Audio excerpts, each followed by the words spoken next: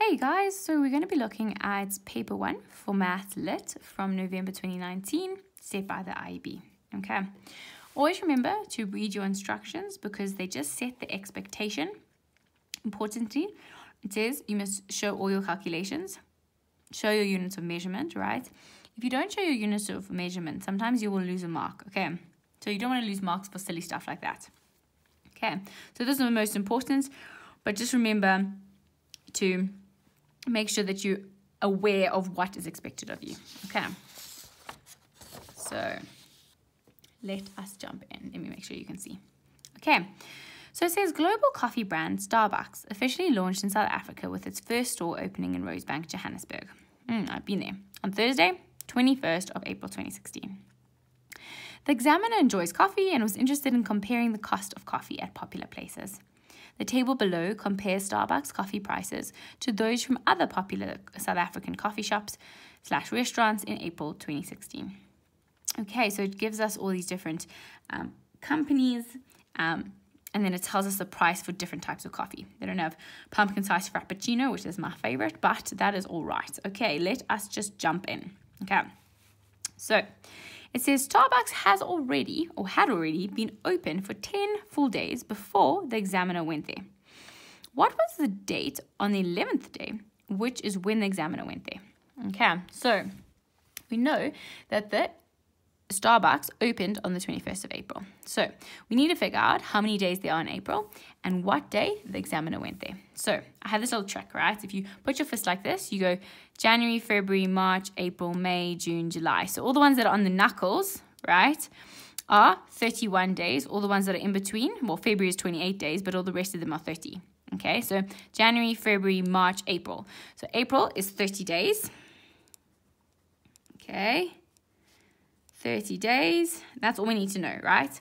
So the first day that the Starbucks was open was the 21st of April.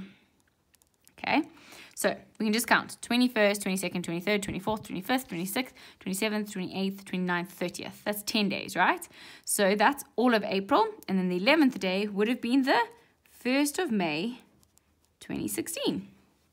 Right? So that is when the examiner went to Starbucks. Okay. They're just testing whether you know how many days are in a month. Okay. Then it says, what day of the week was it? Okay. So now we have Thursday was the 21st. Okay. So let's write that down. Let me make sure that you can see what I'm writing. Otherwise it is no use to man or dog. Okay. So Thursday was the 21st of April. Okay, then we know that the next Thursday, right, is going to be the 28th of April, right, because that's how dates work. So let's count from the 28th of April to the 1st, right? So Friday is the 29th, sorry. Saturday is the 30th, and Sunday is the 1st. So 1 May was a Sunday. Okay, so these questions, there's no sort of like easy way of doing it. It's just kind of like you just have to make sure that you understand your calendar and that sort of thing. Okay. Cool. So that's those questions done.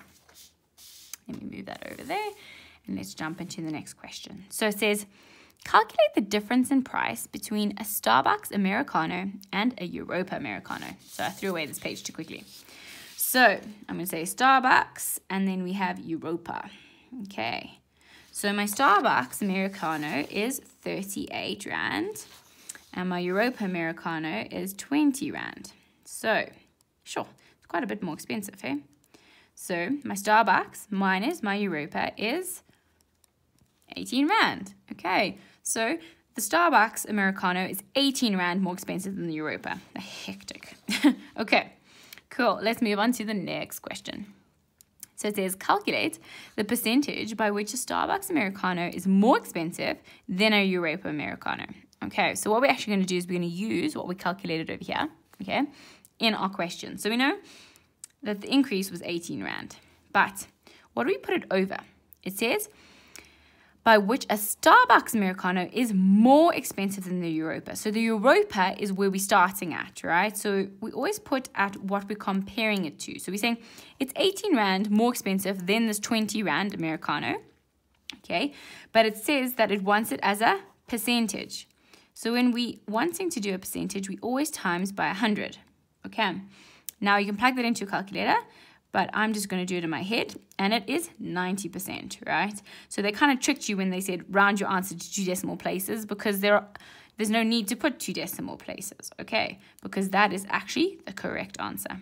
Okay, so just make sure you put in all these elements. Okay. Let's now move on to the next question. So it says, what is the average cost of a cafe latte in South Africa? So what does average mean? I don't know why I'm asking you that, you can't reply. But average means that we want to know if we add all of these together and we divide it by the number of different cafe latte outlets there are, what would be the average cost? The average means what would be sort of like the mean cost. I'm trying to think of another word. Like, what would be your expected cost, right? What would you expect to pay for a cafe latte if you didn't necessarily know where you were going, right? But you wanted to have like the average sort of amount of money that would be applicable. So let's add all of them together. So 33 plus 26 plus 29 plus 25 plus 20 plus 23 plus 24. Sure, I said that so fast, so impressive. Okay, cool. So I just need to check that I didn't miss something when I was so impressed with myself. Okay, didn't. Okay, and there are 7 types. Okay, so I cannot do this in my head. I'm going to do this on my calculator. Okay, cool. So 30. Oh, okay, let's do it this way. So 33 plus 26 plus 29 plus 25 plus 20 plus 23 plus 24. Make sure that you type things incorrectly. I'm the queen of typing in things incorrectly. So let's see if that's correct. Okay.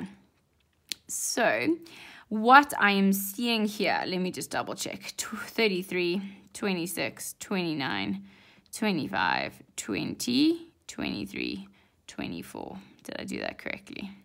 Feel like I'm making a mistake. Okay, no, we're good. Okay, so let us write the answer. Right, so it is 25 Rand and 71 cents. Now, importantly, when we're talking about currency, guys, we always round off to 2 decimal places, because there's no such thing as 71,428,571 cents. Like, ain't nobody got time for that. Okay, so you just have to round it off to 2 decimal places. Remember, if it is smaller, if it's 4 or smaller, we round it down. If it's 5 and above, you round it up. Here in this case, we round it down. Okay, that is our final answer. Okay, let me just make sure you can see. Okay, now it says the inflation rate from 2015 to 2019 is given in the table below. So inflation, right? Inflation basically means things get more expensive year on year. Okay. So we see that this is the percentage that it increases by every year. So it says, what is the modal? Modal means most. We must always write in what words mean.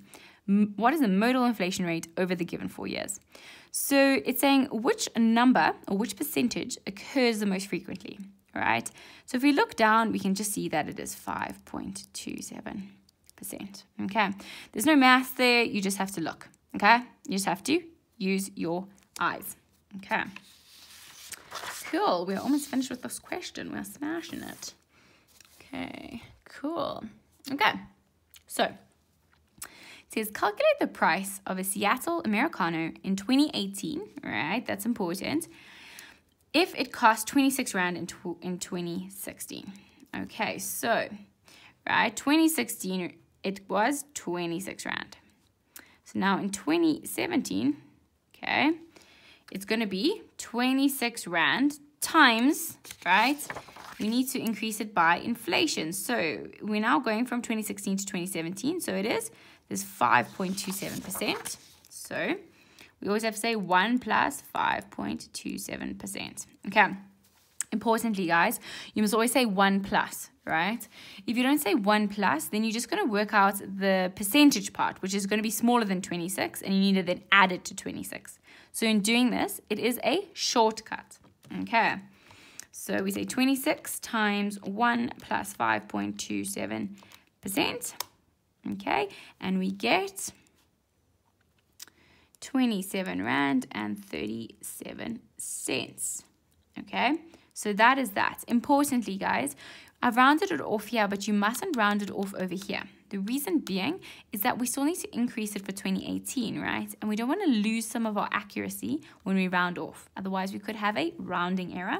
And we don't want to give our markers any excuse to take any marks away from us. Okay.